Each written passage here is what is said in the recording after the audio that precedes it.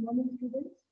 So now I can see there are 54 students, and we will. Can you hear me? Please message on the chat. Can you hear me? Yes, ma'am. Okay. Now we start today's lecture. So today's topic is nephrotic syndrome. So, first we will take the normal gross. What is the gross? How the kidney normally looks. So this is a cut section of the kidney, and there will be a capsule, and this is a cortex, and inside that you can see the medulla. Okay, so this is a normal kidney. Now we will see the microscopy.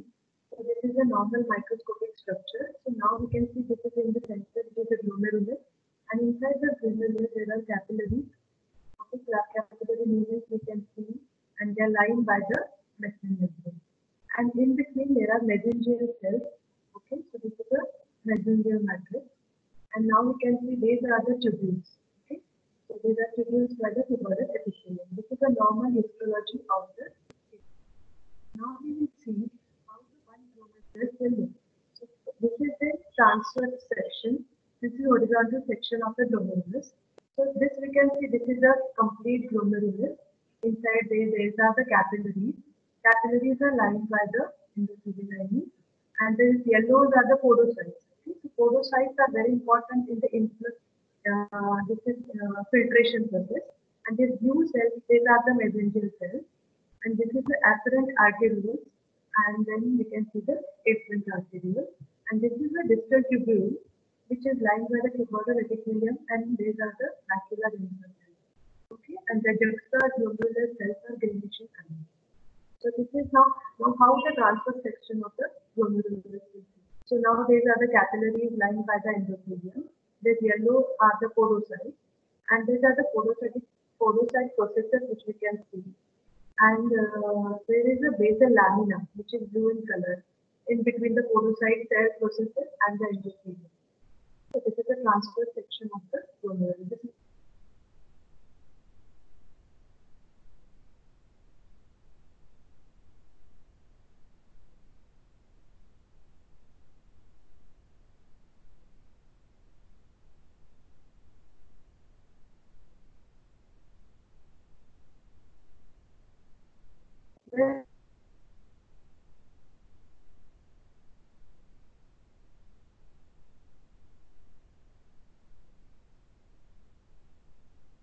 So now this is in the electron microscopic structure, and we can see the basement membrane with the lining endothelial cell lining. RBCs are inside the capillaries, and these are the mesangial cells. Okay. So now we can see the podocytes, how podocytic processes will look. So this is the basement membrane. Inside that, this is the endothelial lining, and these are the processes.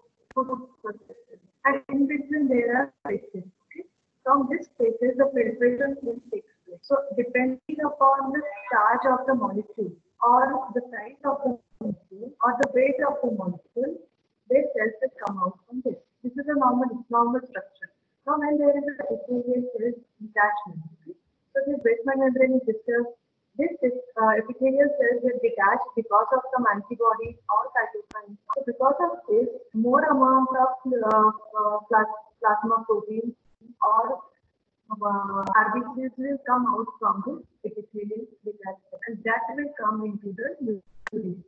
So this is a normal structure, and this is abnormal because of any antibody or cytokines or toxins. So we will see if any glomerular injury results in the impairment of the glomerular filtration, there will be disturbance in the filtration, and because of that, there will be plasma proteins and blood cells in the urine.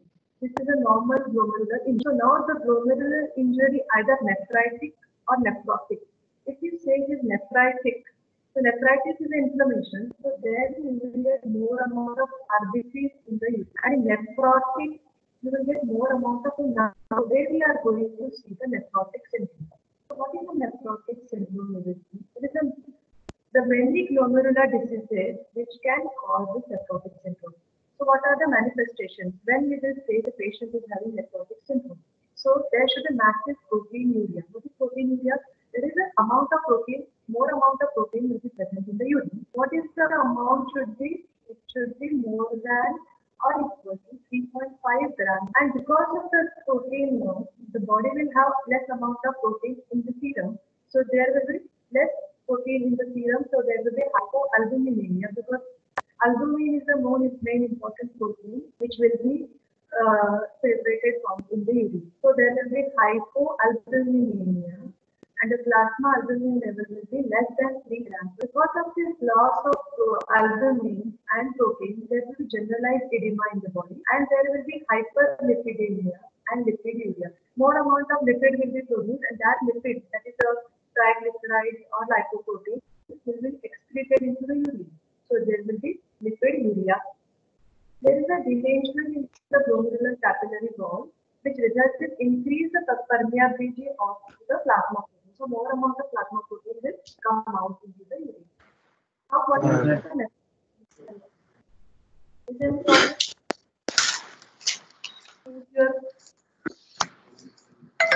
Your microphones, Pavan Jaiswal. So now, what is the nephrotic syndrome criteria? So nephrotic syndrome will have massive proteinuria. So massive proteinuria, there will be plus m square plus per hour. Okay, so that will be 50 mg per kg per day of protein will be excreted into the or 3 grams. Pavan Jaiswal, I think your microphone is on.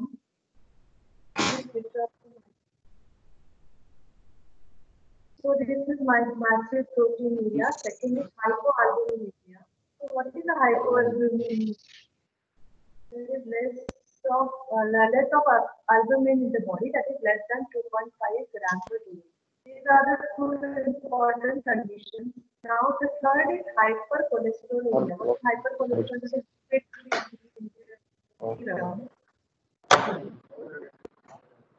So there will be cholesterol levels more in the serum, that is more than 220 mg per day. And there will be Pavan, can you hear me? Pavan Jaiswal, please switch off your mic. Introduction. The fourth condition is with or without edema. So there will be edema, will be present or absent, and lipiduria because extra amount of lipid will be excreted. So this is a nephrotic syndrome criteria. There are 4 points you should know. See the classification. So what is the etiology? This is primary. The 90% of the nephrotic syndrome will have primary glomerular abnormality, and the causes are idiopathic that we don't know. The secondary is the cause of renal involvement in the different diseases that leads to nephrotic.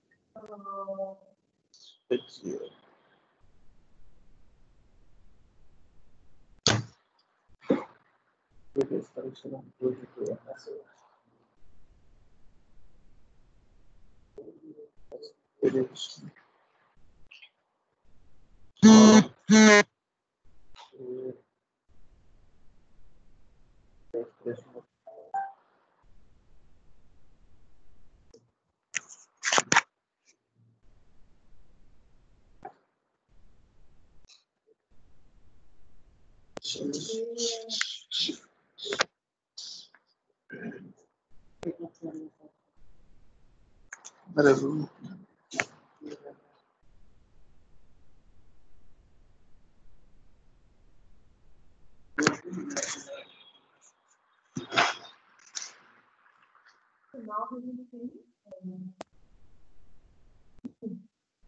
the primary and secondary causes. Primary because of the abnormality in the glomerular, and the secondary is that will be systemic disease, and that will lead to renal involvement. So now etiology for the primary nephrotic syndrome. What are the glomerular causes which can lead to nephrotic syndrome? The first and foremost causes minimal change disease. It is also called as a Mill disease or lymphoidal nephrosis. So this is the one cause for the primary nephrotic syndrome. Second is membranous glomerular nephritis. We will see each of the physiological factors separately. Then there will be membranoproliferative glomerular nephritis, and there will be focal segmental glomerulosclerosis, and there is the messenger proliferative glomerulonephrosis and IgA nephropathy. These are the etiological factors of the primary nephrotic syndrome. Etiology of the secondary nephrotic.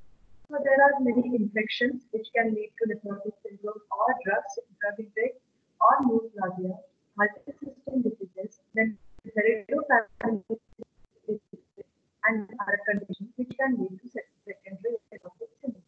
So an infection post-structural focal glomerulonephritis, nephrotic syndrome, endocarditis, then shunt nephritis, secondary syphilis, leprosy, hepatitis B, AIDS, infectious mononucleosis, malaria, schistosomiasis, and filariasis. These are the infections which can cause nephrotic syndrome. So what are the drugs that can cause nephrotic syndrome? Mercury, penicillamine, MSID, and captive. What are the neoplastic conditions which can lead to nephrotic syndrome? Like Hodgkin's disease, lymphoma, leukemia, Wilms tumor, and other carcinoma, which can cause nephrotic syndrome.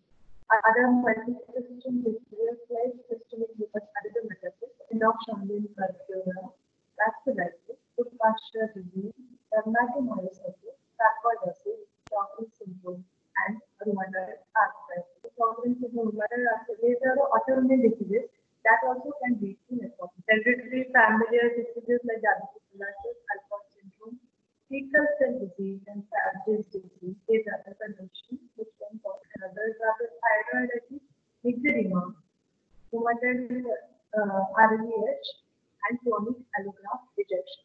So these are the conditions which can right ventricular hypertrophy, LVH, which can cause secondary nephrotic syndrome.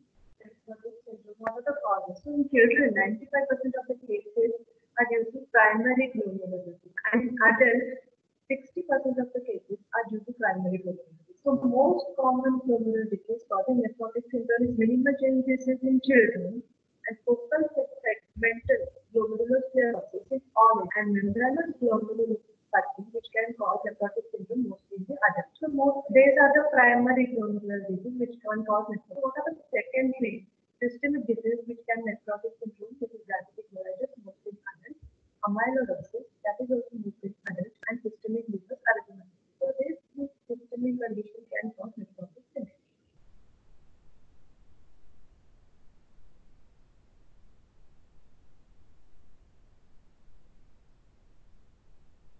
So now, this is the nephrotic syndrome. If it is present in the children, then what are the causes? We have seen first is minimal change disease. That is also called as a nil disease or lymphoid necrosis. Then messenger proliferation. We have seen the messenger in the glomerular. So there will be proliferation of messenger or focal segmental glomerulonephritis or membranous nephropathy. So these are the children.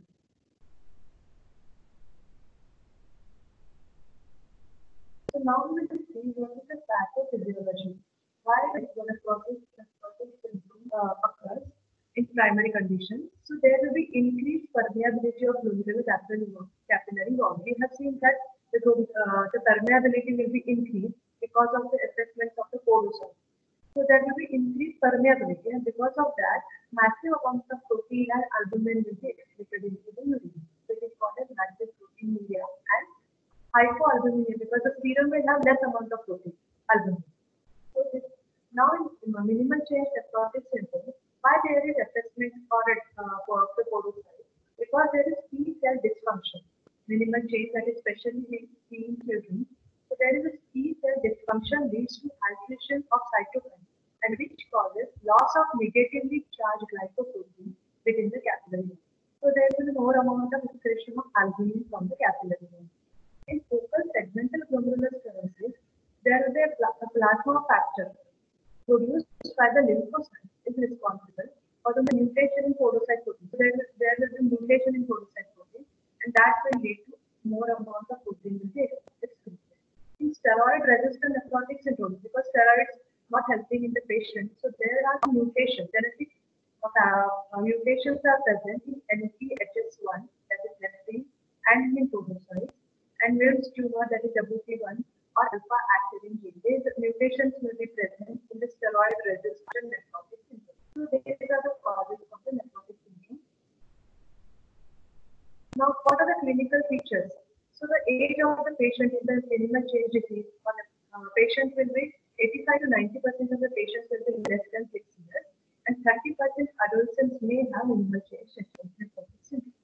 So onset is insidious, and the patient initial episode and subsequent relapses may follow minor infection. Patient might maybe he had infection prior, and after that he had developed nephrotic symptoms. So there is a minor infection or infection or poison that can be caused for the minimal change disease in children. Now, what are the clinical features? The minimal change disease, patient will have anorexia, irritability, abdominal pain, diarrhea, and genital itching. These are the generalized complaints the patient will have, the diet will have. The urine will be frothy urine because of the high concentration of protein. The edema will be there, and because of that edema all over the body, there will be dyspnea because the pleural fluid will increase, that is called pleural effusion.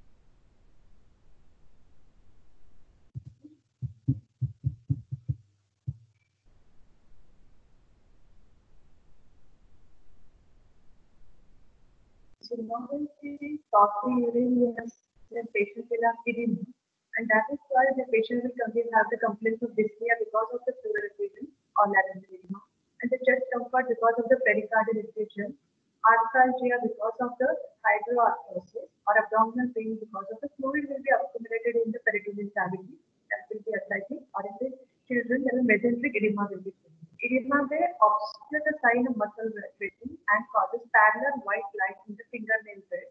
That is also called as a Murphy's line. And the patient will also have uncommon clinical features like hypertension and gross hematuria. Hematuria is generally we will see nephritic symptoms.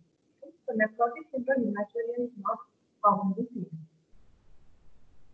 Now we will see what is the how we have to grade the proteinuria of the patient. So we have to grade, we have to do the urine examination, and in that we have to count the how much of protein is present. So according to that, we will grade as 1 plus 2 plus 3 plus. So if the patient has less amount of protein in the urine, that is 30 to 100 mg per dl, then we grade as 1 plus. If it is 101 to 300, it is 2 plus. 301 to 2 grams per dl, that is 3 plus. And if the urine will have more than 2 grams of protein, then we grade as 4 plus.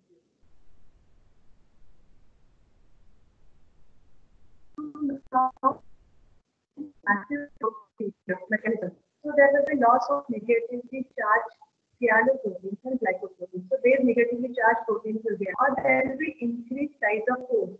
So the space between the pores, that is podocyte, will increase. There will be loss of food processors. Sometimes the food processors will get detached from the sebaceous membrane, or there is increased excretion or decreased absorption of the protein, and there will be release of platelet factor in the glomerulus. So platelet factor will be released from the glomerulus, and there will be increased thromboxane production. Because of the protein loss, the body will try to produce more amount of other types of protein. Because of that, there will be more amount of thromboxane.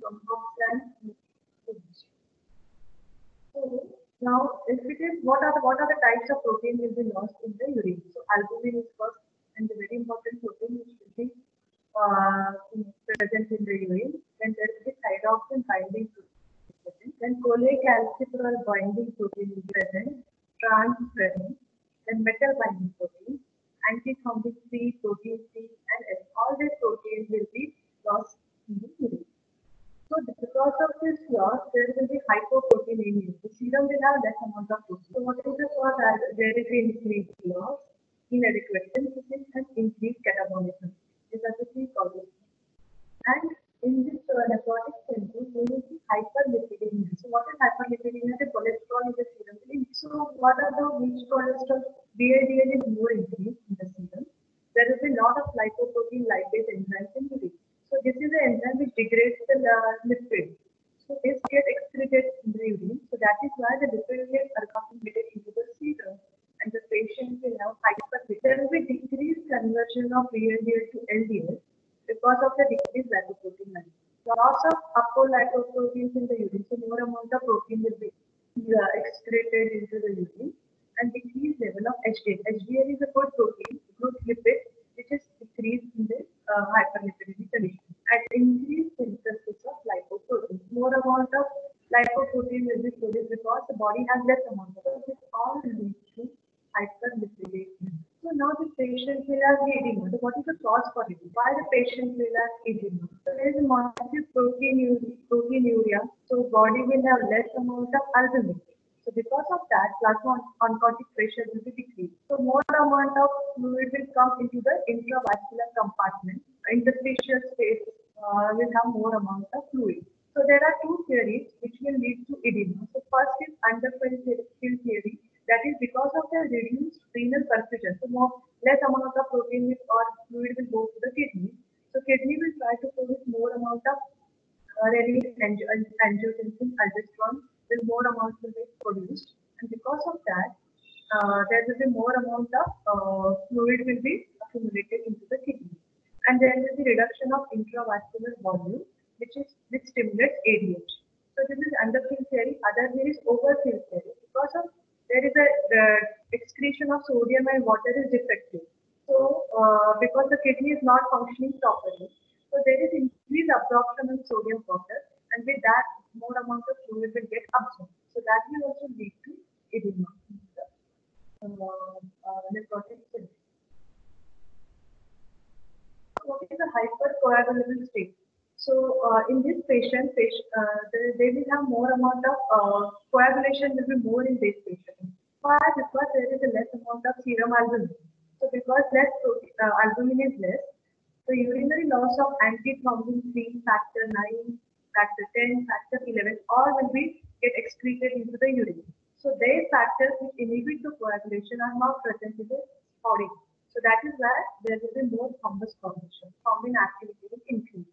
Then there will be protein C, S activity or levels will decrease because they are also getting excreted in the urine. There is hyperfibrinogenemia. There is platelet activation increases and hyperlipidemia. So all these conditions will lead to hypercoagulable state. That means the body will produce more amount of thrombus. Now, what are the idiopathic nephrotic symptoms? Idiopathic is the cause which are idiopathic is the cause we don't know.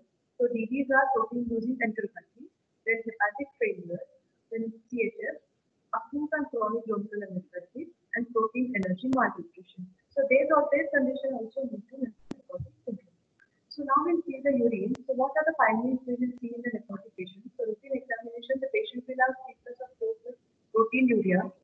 Then if the 24-hour of the urine of the patient is collected, then the protein will be more than 3 grams or 40 mg per square meter per hour. And urine excretion, there will be more amount of urine will be protein will be excreted, that is more than 3.5 grams per day. So urine protein creatinine ratio which we see in the patient generally in kidney disease, so that will increase because more amount of protein is excreted, but the creatinine is low. So that ratio will increase. Urine protein selectively, which protein is selectively seen in the urine is albumin, and in that we see hyaline cast. Hyaline cast is because of the fat which are present and the protein which are excreted, they accumulate and they form a cast. So hyaline cast is present in urine, and microscopically sometimes we see few RBCs in the urine. So this is a normal.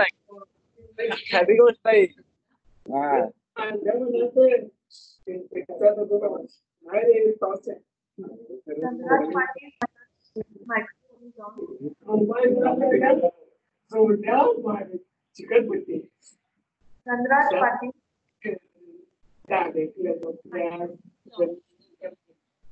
We will see what are the blood examination we have to do.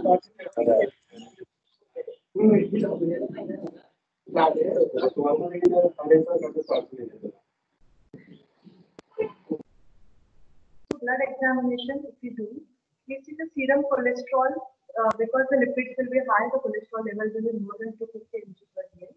Then we do the serum albumin. So the serum albumin, urine albumin will be more. The serum albumin will be less, that is less than 2.5 grams per day. Serum albumin globulin ratio which we calculate, which will be reversed because the albumin will be low and globulin will be high. So the ratio is reversed. Serum creatinine, blood urea, urine culture and sensitivity, and serum C3 and C4 levels will be normal in the nephrotic syndrome. So what are the findings we will see in nephrotic syndrome? In the blood sample, cholesterol will be increased, albumin will be decreased, Ag ratio will be reversed. So these are the positive findings. Now we will see minimal change disease, which is mainly seen in the children, and it is also called as food process disease or meal disease or nephrotic nephrosis. These are named for minimal change disease. It is seen in 3 months to 16 years of age. 76% patients will have minimal change nephrotic syndrome, and 50 to 20% adults will have minimal change disease. Male child will be more affected than the female. Highly selective proteinuria. It is a highly selective. What is selective? You mean that is only albumin is excreted. That is highly selective. Other proteins are also excreted, and it is selective protein, not a selective proteinuria. So in minimal change disease, we will see highly selective proteinuria. That is mostly albumin will be excreted. Microscopic hematuria, that is under the microscope we can see RBCs in the urine, that is called as microscopic hematuria in 20% of the patients between 2 to 6 years of age. It is the most common cause of nephrotic in children, and sometimes it follows a respiratory infection or vaccination. So it can be a triggering factor for the nephrotic. And there will be increase in the patients with Hodgkin's disease. So these are the areas in the minimal change disease. So now, what is the etiology and pathogens? So in minimal change disease, the evidence indicates an immune mechanism. So what is the cause? There is antigen-antibody reaction from there. So this is the immune mechanism which is involved in the minimal change disease. So immune dysfunction, there will be circulating cytokines will come to the glomeruli, and that will injure the visceral epithelial cells. And that is why the protein is more among the protein will be excreted. Then some cases are caused by mutations in the genes. So where the genetic factors which are responsible for minimal change disease, and that way is the split from protein will get dispersed in the mutation in the gene. What are the clinical causes in minimal change disease? Same, massive proteinuria and missing albumin. Renal function remains good because the patient is only, there is a problem in the basement membrane and filtration. So glomeruli are functioning is good. There will be no increased BP or no hematuria. There will be no raised BP and blood RBCs will be absent in the urine. Only the albumin will be present in the urine. Most children exhibit a dramatic response to corticosteroids, and this patient will have long-term prognosis. Long-term prognosis is excellent in this patient. So we are saying this minimal change disease. So what is the morphology? How the kidney is looking? It is called as a nil disease because there is no kidney function. There is normal, or the cross with the kidneys are looking normal. Morphologically also kidney looks normal. So it is called as nil disease. So kidneys are normal in size and shape. What is the morphology or histology? What we see? The glomeruli are normal by light microscopy. So we will see normal glomerulus. Then minimal deposition of the mesenteric. Little bit of mesenteric matter will be deposited. Proximal tissues are often laden with lipids because there will be more amount of lipid. Lipid will be accumulated into the proximal. That is why it is called as lipoidal nephrosis. There will be assessment of processes on electron microscope. So only finding we can see on electron microscope is assessment of the process. There will be no immunoglobulins or complement deposits on the immunoglobulin. Generally in kidney, we do 3 things. Light microscopy, that is HNE staining. Then we do electron microscopy and we do immunofluorescence to see which type of antibodies are present on the glomeruli. So these are the 3 special staining we do in the kidney dysfunction. The serum complement C3 normal and circulating complexes are absent. There is no immune complex deposition on the glomeruli. So there are no abnormality, only the assessment of the processes only positive finding which we can hypertension, no acidemia, BP, VUL, that is urea, creatinine, normal in this. Now, so microscopy, how we will see, this is a normal glomerulus which we have seen, and this is a messenger matrix. These are the capillaries, these are the porocytes, Bowman's capsule. So now these are the food processes. So there is the assessment of this food processes. You can see this, the food processes we can see here, but in this we are not able to see because there is assessment of the food process. So this is the only finding which we see in the immunity. So now we go to this is the electron microscopic picture of immunogenic disease. So this is a normal morphology. We can see those porocytes. Okay, there is a filtration gap between the porocytes. This is the electron microscopic picture. So in this picture, there is assessment. So porocytes are not looking normal. There is a disturbance in the process. Now we see the HME staining of this immunogenic disease. So now this is the glomerulus, capillaries. From capillaries, we can see basement membrane. There is no abnormality. Everything is normal. Little bit messenger matrix, and in this is the silver stage which we do to see the basement membrane. Okay?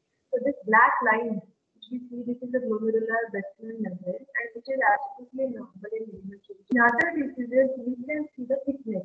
So the black line will be thicker in the silver stage, but in minimal changes we are not seeing it. Now we have seen the etiology mainly mutations, and the secondary will be drug-induced, that is NSAID, rifampicin, interferon, lymphoproliferative malignancies, HPA, Fabry disease, sialodosis, diabetic mellitus, IgA nephropathy, liver, or iron dextran administration. These can be the causes for immunogenic disease in adults. So what is the treatment? So in children, 30 to 40% recover spontaneously, so they don't need any treatment. Sometimes they need a steroid, high dose of steroid for 8 weeks, and 90% of the patient respond to that. And so in this patient, biopsy of the kidney biopsy we do in adults to diagnose the cause, but we don't have to do in this individual. In adults, 50% adults respond to, and 90% remission is there in 20 to 24 weeks use of the steroid. And sometimes in 50% cases, it recurs if the steroid is stopped. If no response to steroid, then we suspect focal segmental glomerulosclerosis. If it is not responding to steroid. So this is a minimal change. So sometimes we, instead of steroids, we give cytotoxic agents like cyclophosphamide. So, but cyclosporine has a nephrotoxic effect and it has high recurrence rate. And the patient, if there is no response to steroid or the steroid dependent, require high dose of steroid and frequent relapse of seizing. 10-year survival in more than 90% of the patients. And rarely these patients which are on the cytotoxic drugs, they lead to chronic renal failure, that is CRS. So now we have done with minimal changes, which was especially for the children, and less amount of patient will be adult. So now we see membranous glomerulonephritis. So what is membranous? The most common nephrotic syndrome is adult. Okay. So this is primary membranous glomerulonephritis, nephritis or secondary. It's called primary, it's caused by autoantibodies. What are the autoantibodies? That antibodies own antigen. So autoantibodies directed against an antigen on the visceral epithelial cells of the glomérulus, often directed against the phospholipase A2 receptor antigen on the core. So autoantibodies are formed against this antigen in primary membranous. And secondary, it's caused by the deposition of immune complex, that is antigen antibodies get deposited in some, it is seen in drugs, that is penicillamine or NSAIDs, some malignancies, especially of the breast, lung, colon, gastric carcinomas, melanomas, renal cell carcinomas, and rare malignancies may have membranous glomerulopathy. Then some infection, that is hepatitis and syphilis. Hashimoto's thyroiditis will also lead to membranous glomerulopathy. So it is rare in children. And clinical course will be patient will be 30 to out the secondary cause. So we have to find the cause for the membranous glomerulopathy. Most 11% associated with the cancer if the patient is more than 50 years of age. There will be proteinuria, but it is non-selective. So you need non-selective, all types of protein will be present. It is non-selective proteinuria and does not usually respond well to corticosteroids. We have seen that in minimal change disease, corticosteroids patients were responding to corticosteroids, but these patients will not respond to corticosteroids. And in this case, 30 to 60 patients patients will have DVT, deep venous thrombosis, and the course is variable, but generally indolent, that is subside. So what is the proteinuria is probably caused by membranous glomerulopathy. The proteinuria is probably caused by C5d and CNS. These are the complement factors in the immune system. So there will be damage to the visceral epithelial cell membrane. We have seen the antibody, autoantibody. So there will be activation of epithelial and mesangial cells. Because of this injury, the epithelial cell is active and there is release of protease and oxidant, and that will lead to capillary wall damage. So there will be capillary wall damage. So glomerular Deshpande membrane, that is the capillary wall, becomes progressively thicker, okay, and compresses the capillary lumen. So there we can see the glomerular membrane is thicker in this patient. So what is the morphology? How kidney will be? So kidney will be enlarged because there is proliferation of the mesentery and the kidney will be pale. And so light microscopy, what we see, the diffuse thickening of the glomerular capillary wall, that is the Deshpande membrane will be thicker, and there will be more Deshpande membrane will produce the duplication of glomerular Deshpande membrane is present in membranous glomerulopathy. So now what we will see, electron microscopy, that is black and white and gray color picture. So what we will see, sub-epithelial deposits. Okay, so there is a black deposit to be seen on sub-epithelial layer, and the Deshpande membrane produces in the sub-epithelial deposits. You will see spike-like projections on the electron microscopy and also in the silver staining. So now third is immunofluorescence, in which we see green fluorescent light, and there is a granular deposit of immunoglobulins and complement. But the complement level in the serum will be normal. So this is the normal morphology of the membrane. So this is the picture. So this is the membranous glomerulopathy. So now we see black deposits. Okay. So these are the thick, and the Deshpande membrane is thickened. GBM is thickened. And these are the spike projections, spike-like projections. And this is green, this is immunofluorescence because of the deposition of immune complex. Now, this is the histology. So we can see Deshpande membrane is thickened, and the spikes we cannot see in this histology, but on the silver stain, we can see the silver thickening of this blackish line. The line is thickened because of the thick Deshpande membrane. Spikes here, you can see these spikes in between. So now this is different glomerular Deshpande membrane. This is the past tense, so it is showing the thickness, and you can see this is thickening of the electron. So now prognosis of the NGA is 20 to 50% completely recovered without any treatment. 25% patient persistently shows proteinuria but normal kidney function, and 20 to 30% patients with progressive proteinuria. What are the four prognostic indicators? Patient will not improve. There is old. If the patient is having hypertension, then if there is severe proteinuria, that is more than 10 grams per day. If hyperlipidemia is there, there will be worsening of the renal function if it is present. The renal functions are abnormal, and the patient will have hypertension. Interstitial fibrosis. If we do the renal biopsy, if we see the interstitial fibrosis, then the patient will have bad prognosis and will have to give him immunosuppression. Now, one more condition we will see, that is membranous proliferative. Now we have seen minimal change disease and glomerulopathy in the membrane. Now membranous proliferation. Proliferation is more amount of cells. What is nephrotic? It accounts for 10 to 20% of cases of nephrotic syndrome in children and young adults. They have primary or secondary MPG nephritic. Now we have seen nephritic is the patient will have RBCs in the urine and hypertension condition or nephrotic patient. So membranous proliferative glomerular nephritis patient might have nephritic or nephrotic patient. So there is proteinuria non-selective. So non-selective or other proteins are also excreted. Hematuria, that is RBCs will be present. Patient will have edema, hypertension, and azotemia is urea. Nitrogen is present in the urine.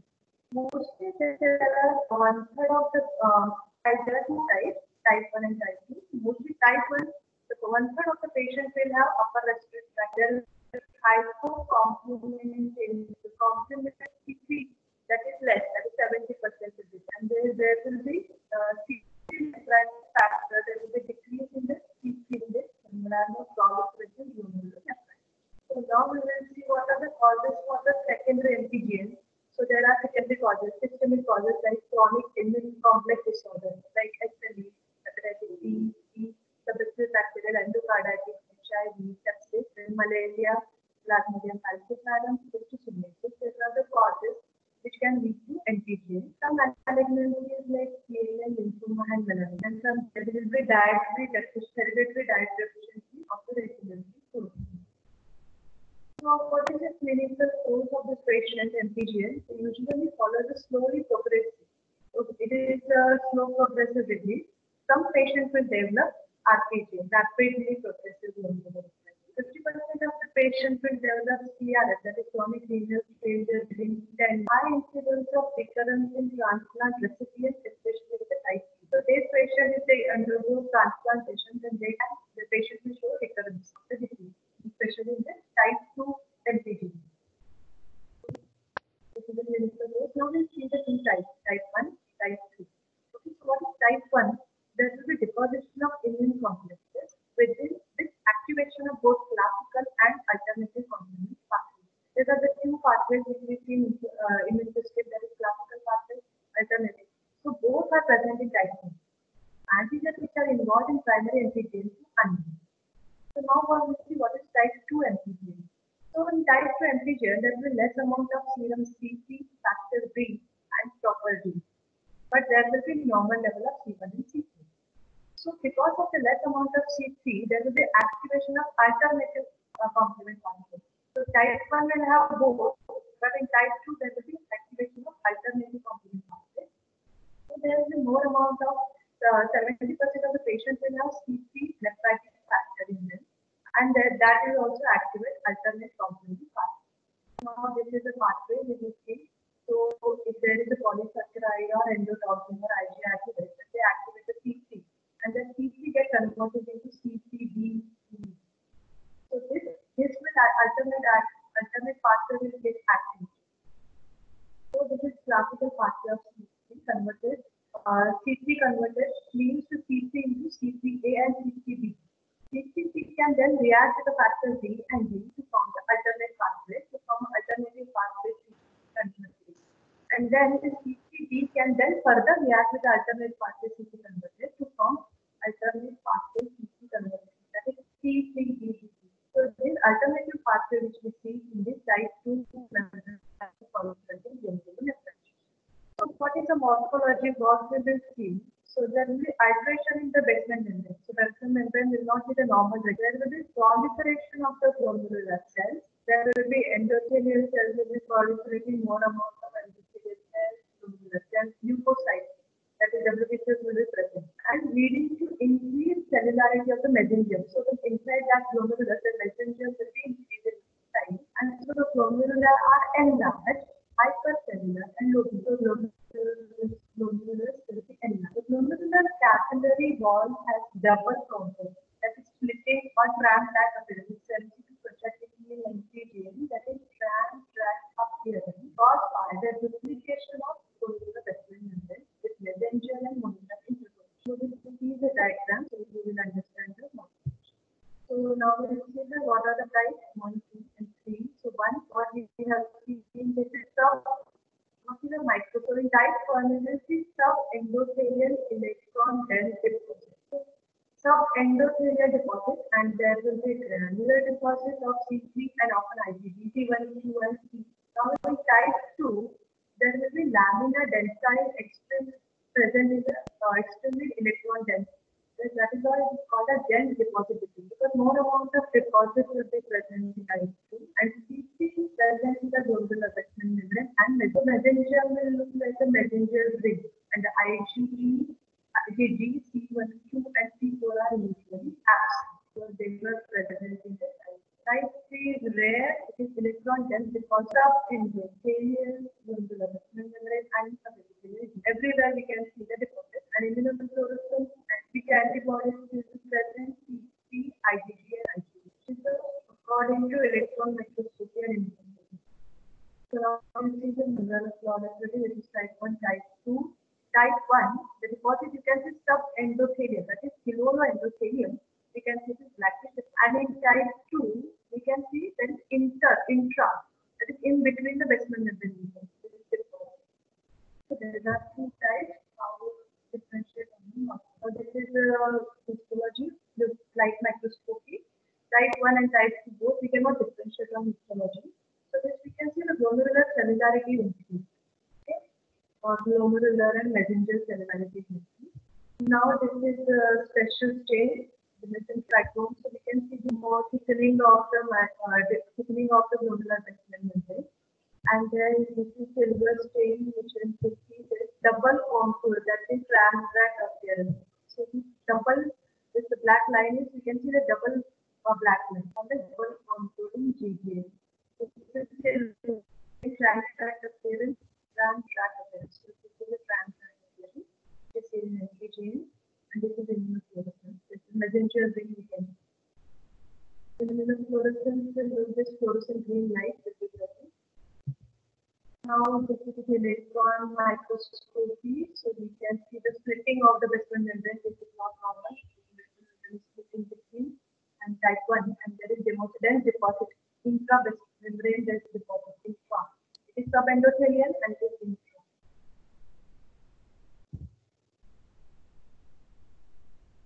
Now, what is the diagnosis, treatment, and prognosis for MPGL? There is no effective therapy. Very rare spontaneous recovery. Patient will show. Type 1 is benign, so patient will survive 70 to 85 days. Type 2 is variable course, sometimes end stage renal disease in 5 to 10 days. Now we have done the 3 diseases. Now, fourth is focal and segmental glomerular sclerosis. So, focal, that means the focal part of the glomerulus are involved. Segmental, that is segment of the glomerulus. That is why it is called focal and segmental glomerular sclerosis. Sclerosis, there will be highline deposition or collagen deposition. That is why it is called as focal and segmental glomerular sclerosis. It is found in adults and in children of the body. So it differs from the MCD, that minimal change disease differs from the minimal change disease by that is there is a non-selective protein unit. In focal segmental glomerular sclerosis, all type of protein you can see in the UV, but in minimal change we have seen only albumin. FS6 GS will have hematuria, and minimal change there won't be albumin. Patient responds poorly to corticosteroids in the focal segmental, but corticosteroid is a treatment for renal disease. This patient will have a poor renal function, that is urea, creat will be increase in number because the kidney is not functioning. But in minimal change disease, it was also called a renal disease because the renal function was normal. This is often progressed to chronic glomerular nephritis and developed end-stage renal disease with focal segmental glomerular sclerosis. And minimal change disease recovers and it does not progress to any serious condition. So what is that? There is this tubular interstitial damage seen in the focal segmental glomerular, and then this patient will progress into end-stage renal disease in 5 to 10 years. So now we will see what is the mostly primary, secondary causes are because of all these diseases. We have seen many of these AIDS, DM, septic disease, sickle cell nephropathy, heroin abuse, and due to persistent glomerular capillary hypertension. Hypertension either is a congenital oligonephropathy. That is, there is only one kidney. Congenital oligonephropathy or part of the kidney is not developed properly. Acquired nephron loss. Why is it acquired? Either there is surgery and part of the kidney or kidney is glomerular nephritis or tubular disease. A hereditary form that will have the mutations in the protein like porosity and nephrin and fasting. So these are the causes for FSGS. So what is the pathology in FSGS? That is visceral epithelial damage is the hallmark. So there will be visceral epithelial damage. Epithelial damage appears to be caused by the circulating cytokines. So because of the disease, cytokines will come and that will damage it. And there will be hyalinosis. What is hyalinosis? The hyaline. That is the protein, plasma protein will be present here. And sclerosis, that's collagen or fibril will get deposited. So there will be hyalinosis and sclerosis, which represent plasma. So this is what we see in focal segmental. Now, what are the clinical cause? 50 to 80% of the patients progress to chronic glomerular nephritis. 20% of the patients follow an unusual rapid pace. We currently see 25 to 50% of the patients with cancer. So for them, the treatment is renal transplantation. So what is the morphology? How the kidney will look and how the might. The segmental sclerosis of the focal glomerulus, part of the glomerulus will show the sclerosis. The sclerotic segment will exhibit increased mesenteric and hyalinosis. Diffuse loss of foot processor. The focal detachment of the epithelial cells results in degradation of the glomerular system. IgM and CP are identified within the sclerotic area. Then, with the disease progression, the increased number of glomerular involved. Prior it was focal, but as the disease progresses, more amount of glomerulus will be involved, and the sclerosis spreads within involved glomerulus. Morphological variant, that is collapsed glomerulopathy, that is complete glomerulus will be sclerosis, that is called as collapsing glomerulopathy, typically we see in HIV patients. So this is the morphology of the focal segmental glomerulus. This is the diagram. Now we can see this glomerulus, and the segment of the glomerulus is involved. So there we can see sclerosis and hyalinosis. But this part of the glomerulus is normal. Now this is the fast one, which is showing collagen deposits. Now this is mesenteric strain, which you can see in the collagen deposits. So what is the morphology? So light microscopy was focal segmental sclerosis. So this is seen on electron microscopy, that is black and white gray color picture.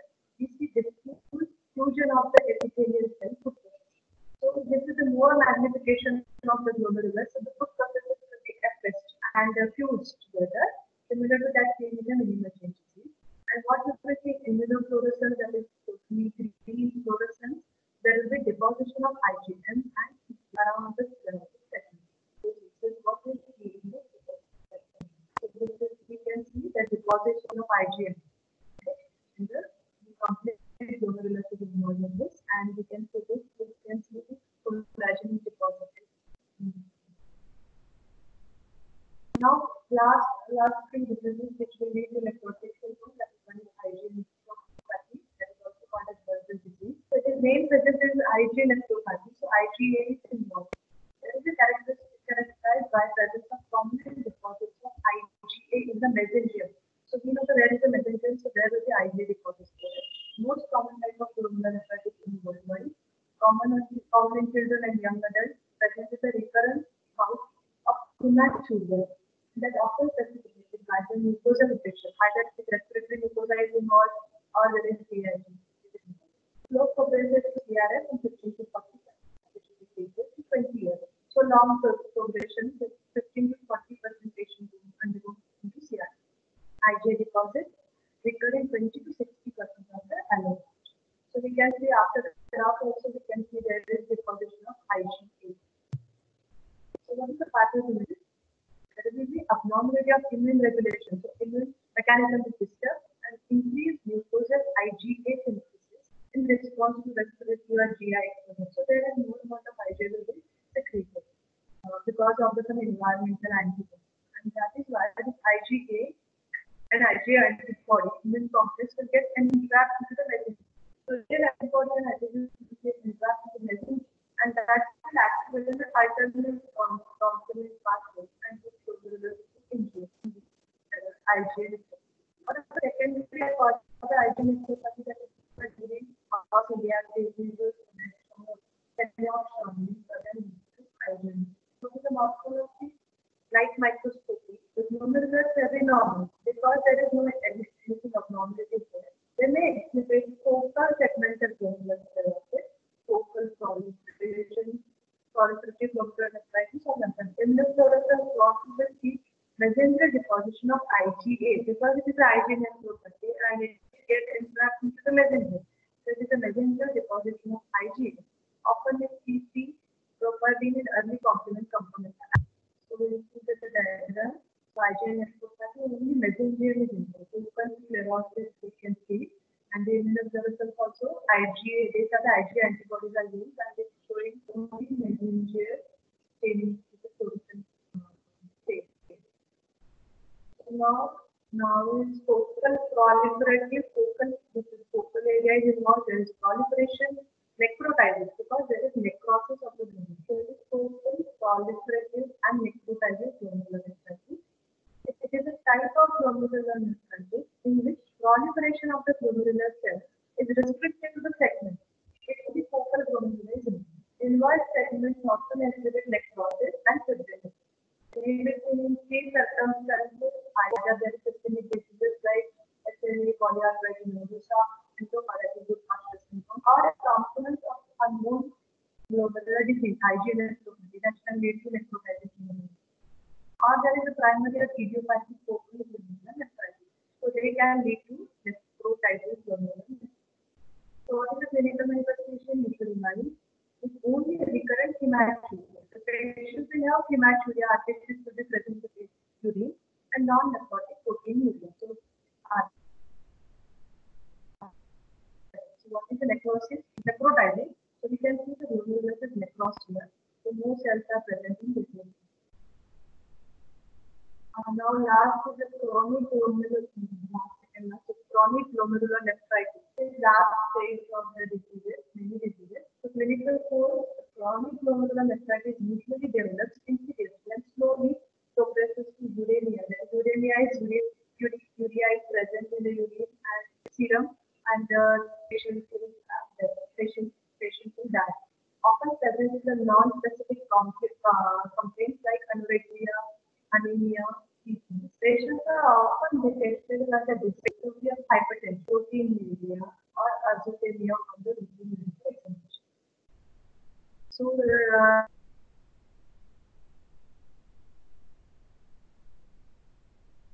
now what are causes for chronic glomerular nephritis? So this is the chronic glomerular. So most important you can see rapid progressive glomerular nephritis.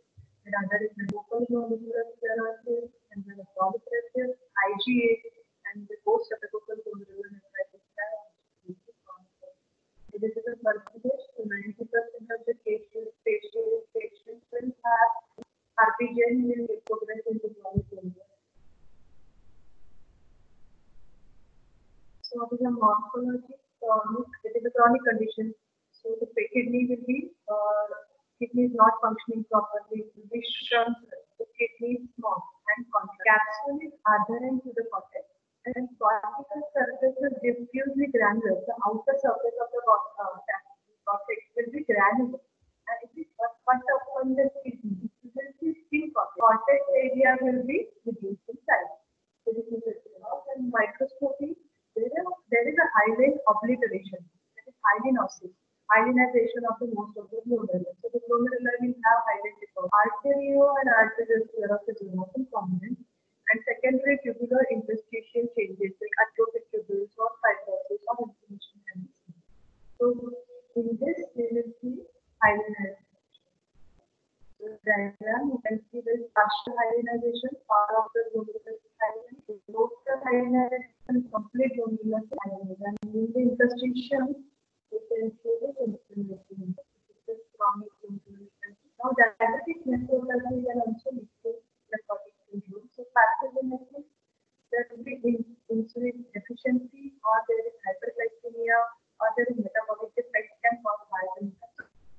The increase in of extracellular matter, increased production of reactive oxygen species, and direct proximity to extracellular matter. So the thickening of the basement members. Basement members will be thick in diabetic nephropathy. The hemodynamic changes cause glomerular hypertrophy. So glomerulus will be increase in size and loss of food. suicide.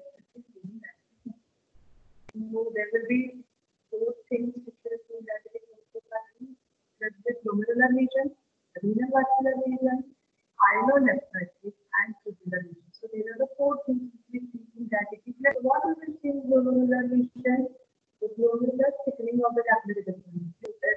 The GPM is restricted. Diffuse mesangial sclerosis. So mesangial means short sclerosis. There is a nodular glomerulosclerosis that is called as Wilson nodule, which is an MCQ question, which will be diabetic nephropathy.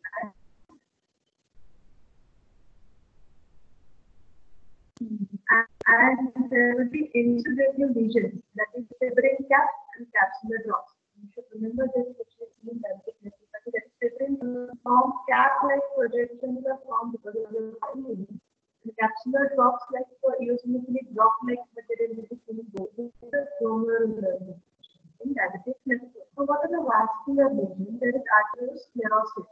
So hyalinosis will be there. Glomerular arterial lesion together with the renal ischemia, because blood is not completely circulated into the kidney. So the kidney will have renal ischemia, and that will lead to atrophy of the kidney, interstitial fibrosis, and contraction of the kidney because the blood supply is hampered. What is pyelonephritis? Capillary pilot will have inflammation. What are the tubular lesions you will see? The bacterial symptom of the tubules shows the glomerular around the glomerulus. We have seen the tubules. So basement membrane is depicted. The epithelial cells of the proximal convoluted tubule shows extensive deposits of vascles of the glycogen. That is called as Armani action lesion. So that is what we see in the tubular lesion. So there are two MCQs, that is glomerular nodules, which is seen that is Wilson nodule, and this is glycogen deposited in the tubules is called as Armani action. So this is a light microscopy. Now what is the electron microscopy? So there is a thickening of the lamina from the glomerular vessel with the increased melancholy and insudative lesion, that is fibrin caps and capsular drops. That we can see on this. What is the IG, albumin, fibrin, and blood. This is diabetes. So this is histology. This is the thickening. There is a thickening of the basement membrane, and there is a sclerosis also. Tubules, basement membranes are also thickened. Okay? And there is nodules which we have seen, that is KW regions. This is diabetic nephropathy. Now, I'll pass into the form of nephritis, accompanied by nerve deafness and various eye disorders. Affecting both frequently and severely than the female, autosomal dominant and recessive pattern also. It is X-linked also, and sometimes they are seen autosomal dominant and recessive pattern. So what is the pathogenesis? Process related to defective synthesis of GBM. So there is a GBM synthesis is defective because of X-linked disease. There is a defect caused by the mutation in the gene, including alpha 5 chain covalent type. So there will be mutation in this gene, and there will be defective. The clinical phase, patients present with hematuria, that is admitted to this one, may have proteinuria. Symptoms appear 5 to 10, 20 years of age, and renal failure develops in 20 to 50 years of age. How there is a GBM, that is basement membrane is not formed proper. So what is it? The focal segmental glomerular, somewhere there is glomerular basement membrane exhibits irregular areas of thickening and lamination and splitting of the laminar densa because the basement membrane is not formed properly. So this is the diagram. We can see the basement membrane is not formed properly here. Now we will see the complications of nephrotic syndrome. Now, all the etiological factors and diseases we have discussed. So what are the complications of the nephrotic? So there is protein energy malnutrition. This is loss of protein because protein is getting excreted into the kidney. Patients are more prone to infection like pneumonia and influenza because the immunoglobulins are excreted.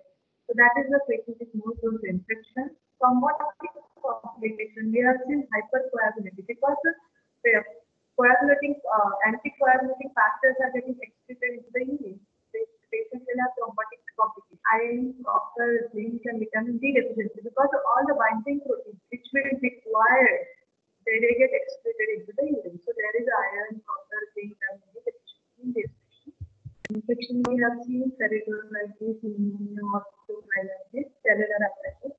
What are the factors responsible for infection? We have seen urinary loss of factor B, immunoglobulin, defective cell-mediated immunity, defective oxygenation, then ascitic fluid if it is present, that is a good culture media to grow for infection. So there will be infection, peritonitis, and if the patient is on immunosuppressive drug because for the immune complexes, sometimes the patient has given immunosuppressive drug. So that will lead to infection and malnutrition because there is loss of protein. What are the complications due to treatment? So we are giving two treatments, either steroid or cyclophosphamide. So because of the steroid, patients will have Cushing's syndrome. Because since childhood we are giving patients steroids, so they will have Cushing's syndrome, hypertension, salt retention, osteoporosis, susceptibility to infection, which we have discussed, growth failure, cataract, glaucoma, gastritis, vertical, hypokalemia, behavior changes, all because of steroids.